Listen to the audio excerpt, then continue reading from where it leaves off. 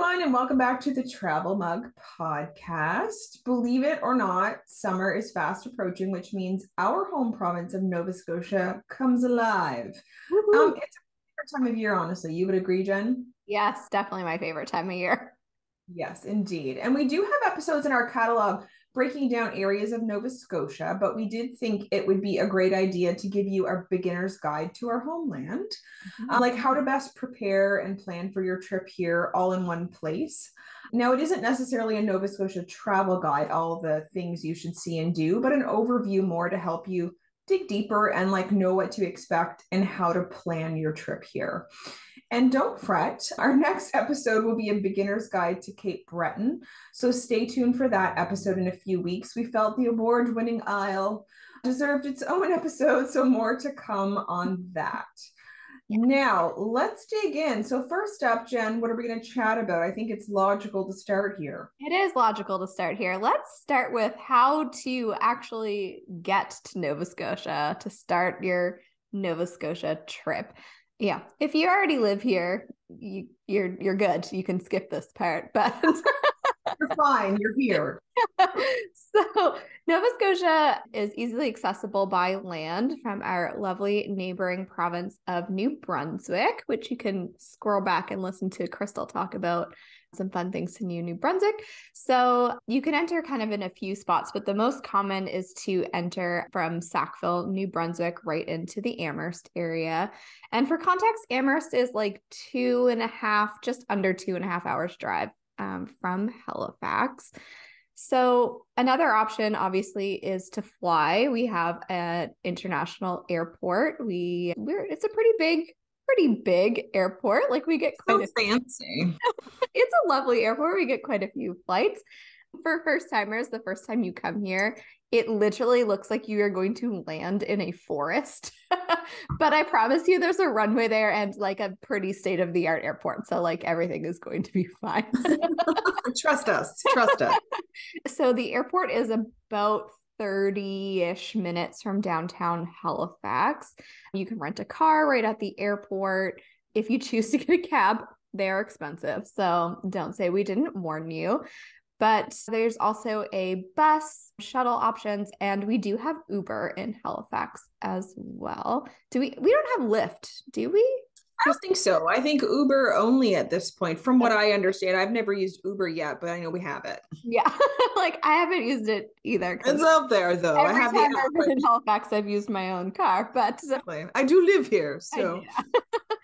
So also you can visit by sea, if you have your own yacht and you want to sail and dock right in the Halifax harbor, that is an option and a great option because you're already downtown.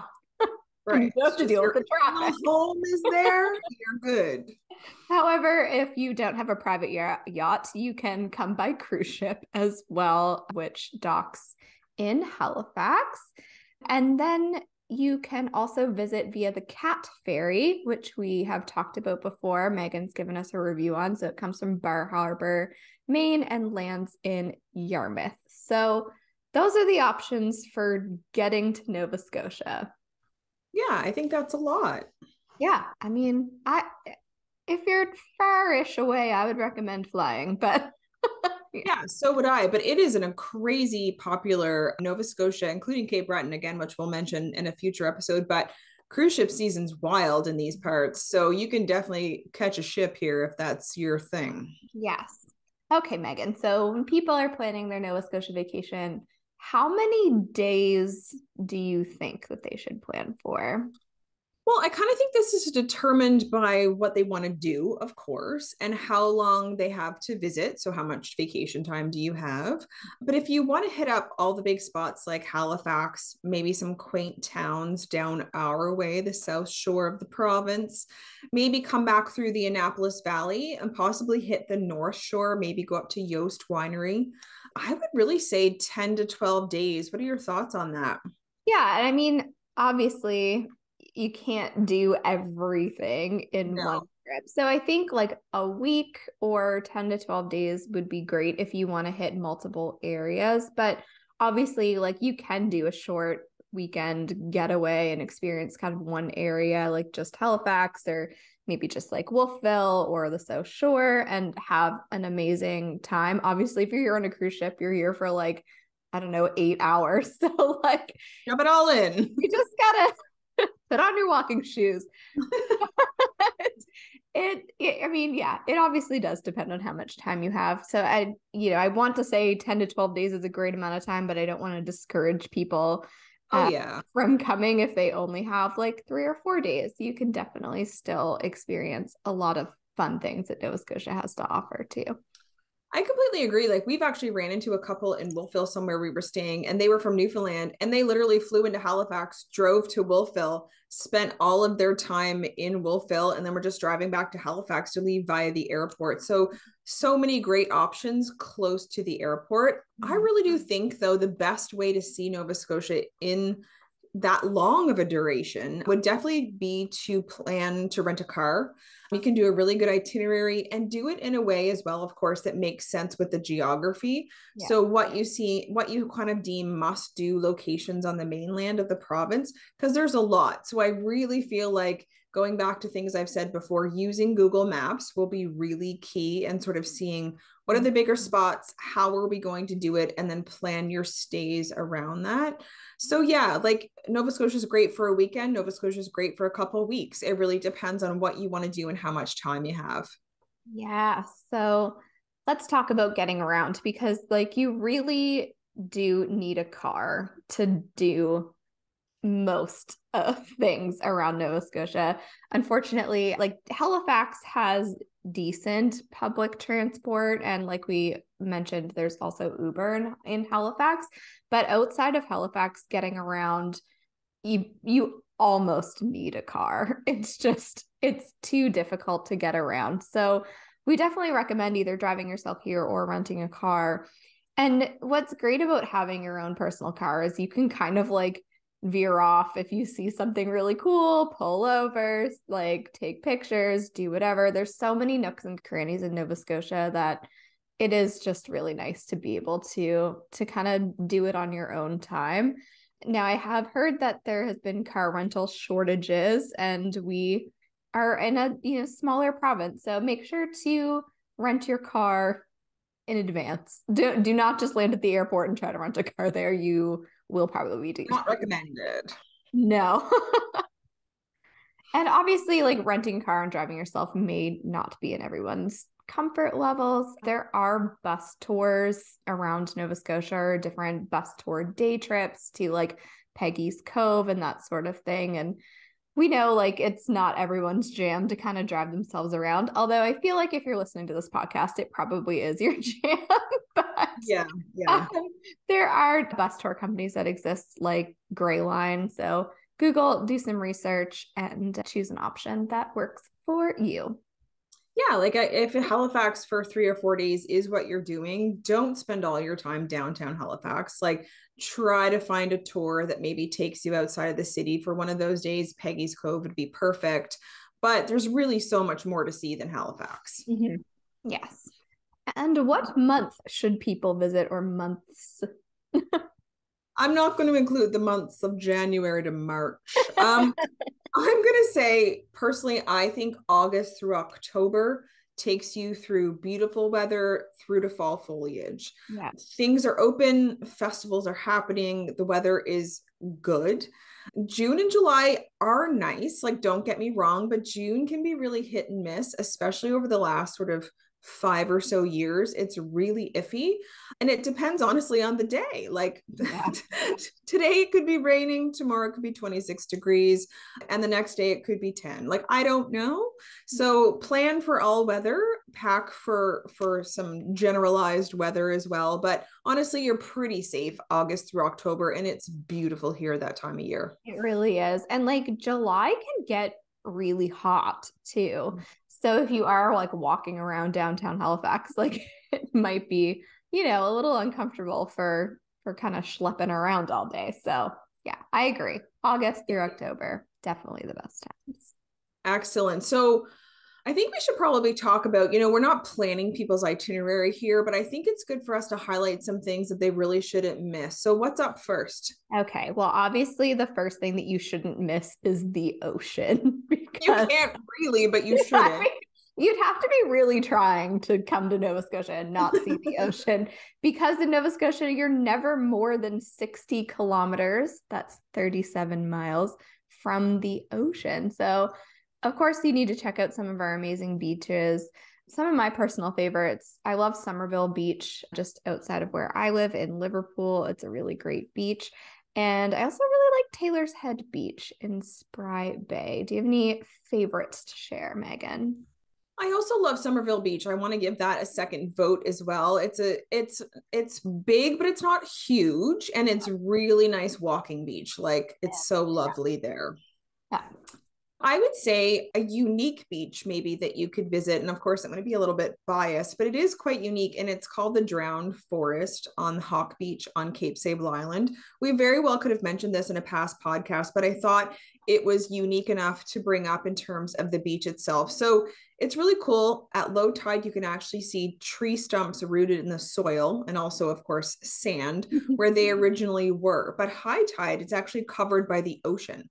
So you can't see it, and then all of a sudden there's tree stumps. It's very strange, but really unique. And it's also a really beautiful gray sand beach. So it's a great spot for a beach walk. Right. We do really want to be honest and warn visitors to Nova Scotia that unless you get super lucky, or you visit beaches in the Antigonish area, because they have a tendency to be warmer, you really aren't going to find yourself swimming in the ocean here.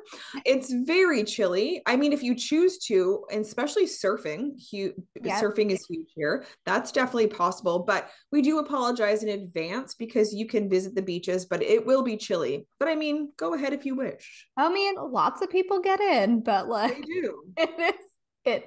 It's not going to be warm. So that's all we're saying. That's all we're saying. All right. Again, one of our favorite topics, food. What do you got, Jen? Of course, we have to talk about the food. So obviously, like we said, we're so close to the ocean. There's a lot of seafood to enjoy, but I will admit that I personally don't actually eat seafood or enjoy it. So I'm sorry. But for me, say for my personal taste, my favorite is garlic fingers. So it's like pizza dough with like a garlic and cheese. Some people put bacon, some people don't. Super delicious. You can get them like at literally any pizza place. They're super delicious. I would say if you visit during our extremely short strawberry season, which is like June into July, sometimes maybe depends on the rain and the sun rays.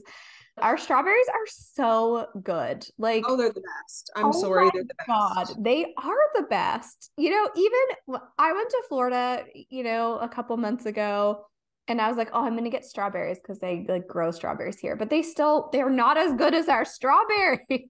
There's nothing like it. Oh my goodness. You got me excited. I know, I'm so excited for strawberry season. Anyway, all that to say, get some strawberries, have some strawberry shortcake if you're here during strawberry season. And I have to mention the controversial Moon Mist ice cream. So Moon Mist is banana, grape, and bubblegum flavors all swirled together in like a purple, blue, yellow. Very Instagrammable, but maybe not some people's favorite flavors to mix. But it is a maritime delicacy. So, and if anyone's watching, Jen, hold up your nails because those are essentially Moon Mist nails. They are. I mean, they were. Oh my gosh. They're like Easter eggs, but also Moon Mist. But also Moon Mist. I have to say that Moon Mist isn't controversial in my world at all. It is my most favorite flavor of ice cream. Oh my gosh. There you go. It is. And I love to get it in a cup with hot fudge on it. Oh, I haven't tried that. You got to. Oh, it's the pièce de résistance. It's so good. Oh. And of course, strawberry season, like you already mentioned it, my favorite time of year. And I get so sad like at the end of the season when I don't see them anymore because I know that like summer fun is coming to a close because my strawberries aren't there anymore. I swear I'd buy a half a box of rotten ones just to get a half a box of good ones. I swear. They're so delicious. And definitely, of course, seafood. I love all seafood. A huge proponent. My brothers are lobster fishermen, so I've got to promote the industry, but I do enjoy it. Donairs are the official food of Halifax, so try those if you are in town. You can actually find donairs at most pizza shops as well as garlic fingers. Again, love those as well. And there's something special apparently, although I don't really know, about Pictou County pizza. So if you go to Pictou County, it's one of the counties obviously in Nova Scotia, you got to find yourself some of that because people from there like swear by it. Yeah, it's the sauce. It's like Is that what it is? Yeah, it's like a spicy brown sauce. It's good. You gotta try it. Can you describe a donair for people who are like, what are you talking about? Yeah, like I would say most people have also heard of a gyro. So where you get like the flatbread, the meat in it shaved. Here, same idea. It's beef, I believe, mixed with a bunch of spices. They twirl it on the thing. Don't know what it's called. And then they shave it, and then you can have it like that, or you can add cheese, onion, white onion, and tomato. And then, of course, the donair sauce is the sweet piece of it. And then you wrap it up and you get very messy. So if you're not into messy food, maybe don't. But it's delicious. I really do. I really enjoy them. You can actually get donair pizzas as well. So if you want to even try it that way, that's usually an option as well at most pizza shops. Yeah. Donair sauce is also served with garlic fingers, and it's like a sweet garlic sauce, which sounds weird, but like, oh my God, I love it so much. Oh, yeah. And to me, oddly enough, the best garlic fingers I've ever eaten are from Pizza Delight. I know that they are good. I mean, they are so, it's the maple bacon bits. I think that's what does it. But I do digress. I digress. We can talk about food all day. Take this offline. I don't know. So my advice though, I did want to leave people with this piece of advice. If you're traveling around the province and you happen to come upon like a roadside canteen or a wee shack selling like deep fried seafood or ice cream, those places in Nova Scotia are usually fantastic. So don't pass them by for like chain restaurants. Definitely stop in and give those a try. I mean, I would definitely go to those over a chain restaurant any day. Yes. Some other Nova Scotian-y foods like fish and chips, super popular. I mean, the fish is usually extremely fresh. Yes. Usually haddock, sometimes cod. Lobster, like we mentioned, hodgepodge, which is like it's beans and like cream. Yeah. And I don't like it. No, it's like beans, potato, and like little new potato and carrots usually in like a warm cream. So it's not my favorite either, but it is a Nova Scotian People food. Like it. Yeah. People like it. People go crazy over hodgepodge season for sure. Digby scallops, people love those. And then also fish cakes. So, yeah, I mean, that's a lot. And now I'm hungry. Oh, I think another thing I just popped into my mind that we'd be remiss if we didn't mention is blueberry season here. Oh, yes. Also August into September, the blueberry harvest here is huge. And another thing that would be popular would be something called blueberry grunt. You can get it at restaurants during blueberry season, so don't be afraid by the name. It's delicious, like dough, blueberries, big mixture. Can't go wrong. You just can't. All right. Well, now we need to wash our food down with a delicious drink. So Great. All right. Let's talk about local drinks. So we have a lot of amazing wineries, distilleries, cideries, etc. We like our beverages. So personally, my favorite is cider. I love cider. So Bulwark is the name of the company. They're in New Ross. They have a blush cider, which is like apple with some berries. Really delicious. And I also really appreciate that Bulwark makes non-alcoholic ciders as well. And their winter cider was like super good. And I'm sure it's gone now for the winter season that has passed us, thankfully. But yes. If you get your hands on the can of it, it was super delicious. It had like cinnamony kind of notes in it. And I loved it. It was so good. And non-alcoholic. So you could have it whenever. There's so many non-alcoholic options now, which I think are fantastic. It's super amazing. Yeah, I'm really happy. Meggan, do you have any favorite drinks, Nova Scotian drinks? Yeah, I'm not actually a huge drinker, but I do like Annapolis Cider Company. I like they have some really unique flavors there. They're found in Wolfville. I also like Chill Street Craft Brewing Company located in Elmsdale. They have one called Afternoon Delight. It's I think a wine mixed with like peachy. Anyway, very delicious. And then another favorite is Saltbox Brewing, which is in Mahone Bay. And they have a Hascap cider. Hascap is a berry. Anyway, it's deadly in terms of percentage of alcohol, but it's very delicious. So if you're looking for an extra punch, plus the can is pink and it has like a bear with a ball cap on it. I mean, Wow, how fun is super fun. Get it just for the can. no, no.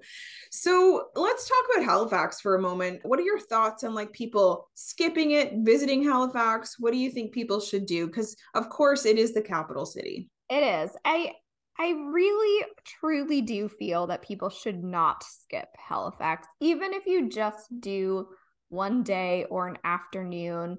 It's the largest city in Atlantic Canada. It like downtown does have a super fun vibe, and I really think it is worth the trip to head to downtown Halifax, like just for, walking the waterfront, our beautiful public gardens, even just like going to a patio and sitting outside at one of our local restaurants, or like taking a booze cruise in the harbor is or the harbor hopper. If a booze cruise is not your thing, if you want to do it during the daytime, like just I think everyone coming here should experience Halifax at least for a Yeah, couple of hours.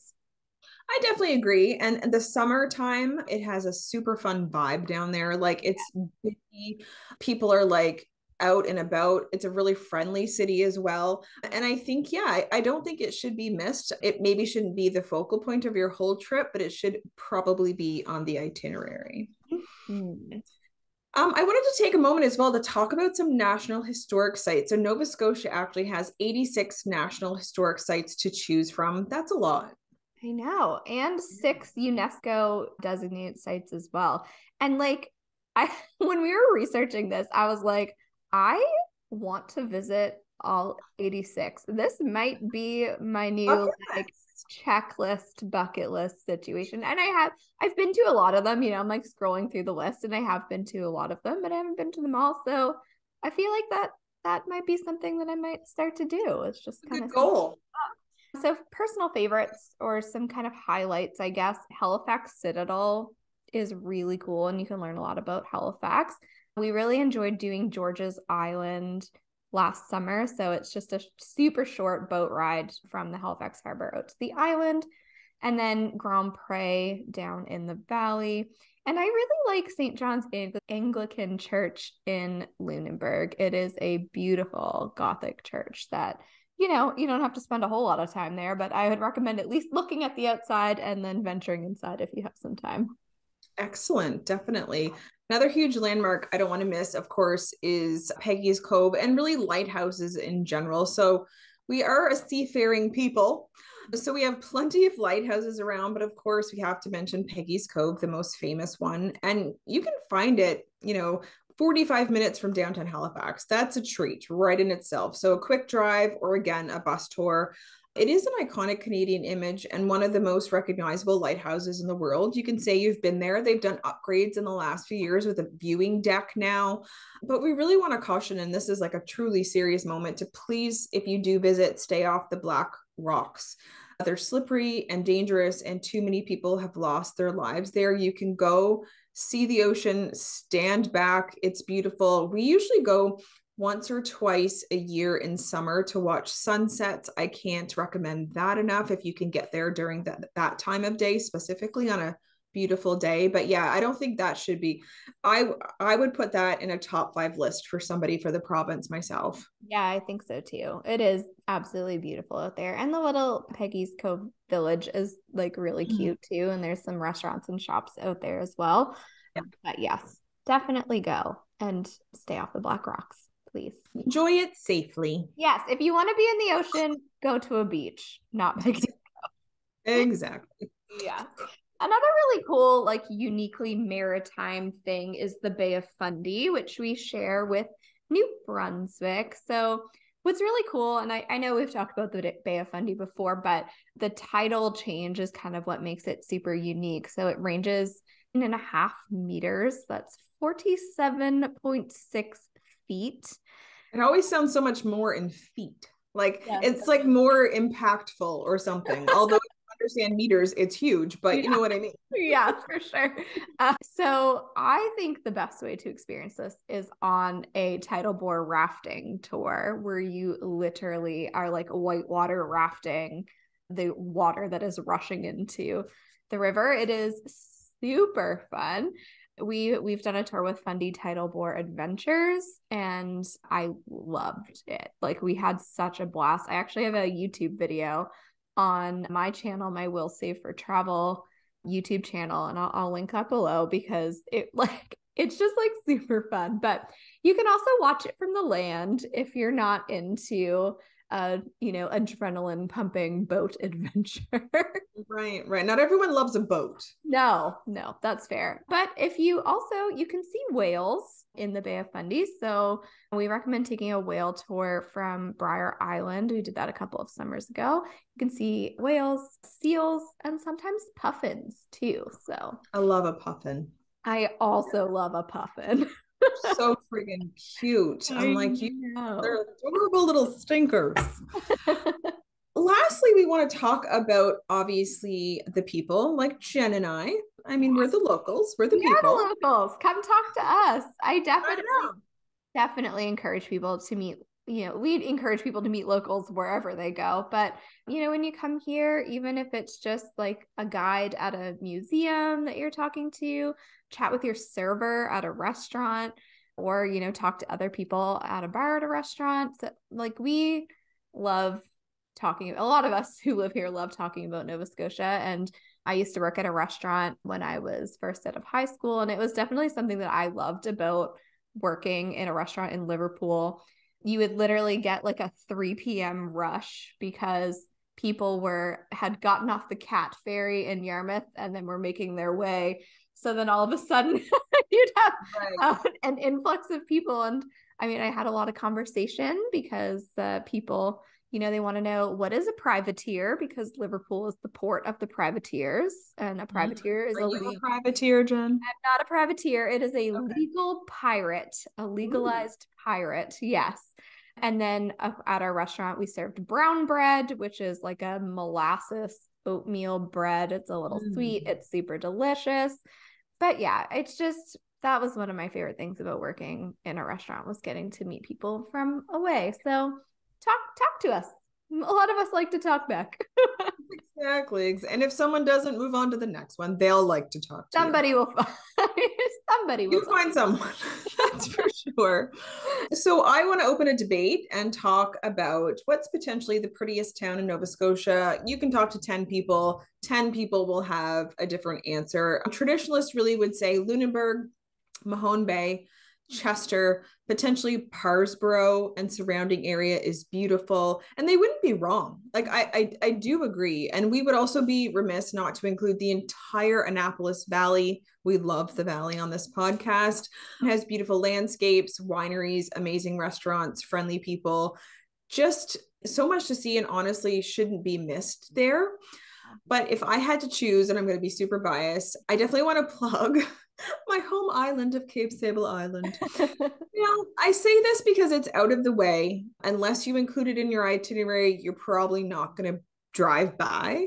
And I'm just going to say right off the get-go, if you have time, it's about 2 hours and 50 minutes from Halifax along the 103. You'll go by Jen's house from a distance. You could just wave to her.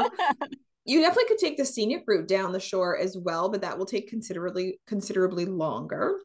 The island is surrounded completely by beaches, friendly people, great seafood, and on a sunny day, it shouldn't be missed. I say that because it's often foggy. So again, if you do choose to arrive and it's foggy, I have warned you. Yeah. And there's even now like Airbnbs there to stay in. I promise they're not taking away from local people being able to be housed. Not an issue there. They have bed and breakfast. There's one actually right on Cape Sable Island called Mama's by the Sea. It has very high ratings. She's very hospitable. So I definitely recommend visiting there. Now, I understand it's a little bit out of the way, but a lot of people don't know about it. So I definitely wanted to bring it up. It's often not the topic of conversation. So Jen, where do you think people shouldn't miss, or the prettiest spot in your opinion? I do love Lunenburg, Mahone Bay. I love Lunenburg. It is one of my favorite places. I also love the valley, but I have to say, like, Shelburne is really pretty and also a spot where a lot of people skip. The downtown area is really historic, so the buildings are like old and lovely and well kept. And they do a lot of filming in Shelburne for like historic TV shows, because even like the power lines are buried in like the downtown area of Shelburne. So you don't even have that like in your photos or for the TV show. They're not having to like edit it out. It is incredibly beautiful there, and it is under visited by tourists. So do you think it's funny that we both chose like the South Shore? We just love the South Shore. We know where it's at, literally. And I want to say, in regards to Shelburne, Shelburne is only like 35 minutes from Cape Sable Island. So this is a perfect keep going. Yeah. If you're on the 103 and you take a detour into Shelburne, get back on the 103 and just continue 35 minutes, and you visited our favorite spots. Yeah. I mean, what more do people want?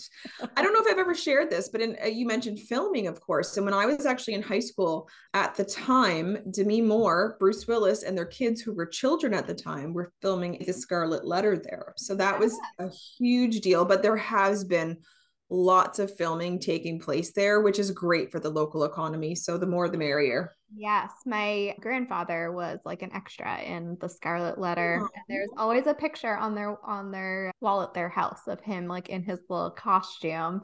And cool. I remember being a little, because I was a little kid when this came out, and I was like, I want to watch Grampy's movie, and they're like, no, it is not no. for children. Not for you, Jen. Sorry. That's hilarious. Have you watched it since? Yes, yeah. Okay, good. Wonderful. Well, we hope this helped you plan your visit to Nova Scotia. Like we said, there are more episodes kind of diving deeper into certain sections of Nova Scotia. So I'm going to link all of those in the show notes so that you can really plan your trip, and let us know if you're coming, because like we'd love to meet you and talk about our beautiful province. Yeah. So you can also come hang out with us on social media at Travel Mug Podcast. Yeah, if you live here, you can share some wisdom also on those posts. Maybe let us know what your favorite place or what you think the prettiest town is. And there's still a few more days for you to get in on our contest to win a free mug. And I have my mug right here. It's adorable. It's so cute. You can win a free mug or a t-shirt. So all you have to do is leave us a review on Apple Podcasts or Spotify, screenshot the review, and DM it to us on social media so that we know that it's there. And if you've already left us a review in the past, just screenshot that and send it to us. Like, we're not that picky. So no. Well, thank you so much, everyone, and we'll talk to you again soon. Bye. Bye.